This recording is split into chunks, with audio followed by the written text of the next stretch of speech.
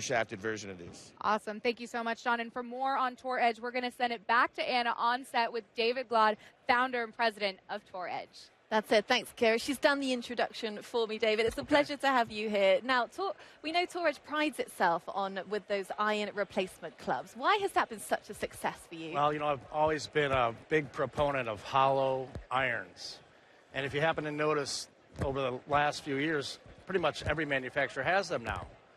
It's just much more forgiving, easier to hit. You can have a real wide sole, more like a metal wood. So it really gets the ball up easily for the vast majority of players. We've seen a lot of the legends on the PGA Tour Champions enjoy a lot of success with your clubs, notably Scott McCarron, of course, last year's Charles Schwab Cup champion. Why do you think they have become so familiar and so fond of your brand? I think, because I'm about the same age as them and I'm the main designer, that we kind of think the same way. So a lot of our shapes they really enjoy. The technologies they really enjoy because they need more speed. And that's what we're good at, is gaining speed on the driver, the fairways, and the hybrids. So, yeah, they just kind of cling to it, and they're wonderful people to work with, that's for sure. Well, that's it. How closely do you work with the guys when it comes to developing your technology? So we have a great tour rep, Andy Harris, who's a longtime tour rep for us on a tour every week.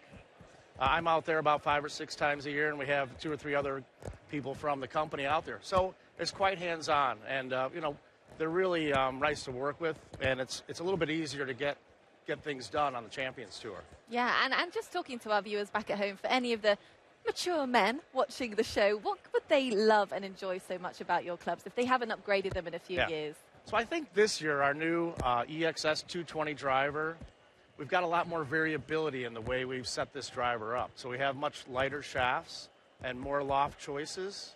So I think that's something certainly they want to look at, is our new driver, and our fairway wood's just fantastic. So our cup face technology is state-of-the-art. Lightweight shafts, really gets the ball up easily with low spin. Obviously, distance is a huge thing, but what part of the game do you find inspires the development of Tour Edge technology? That's a good question. And this year, I really am happy with what we're doing at the slower swing speeds. So, like I said, we're really good at speed.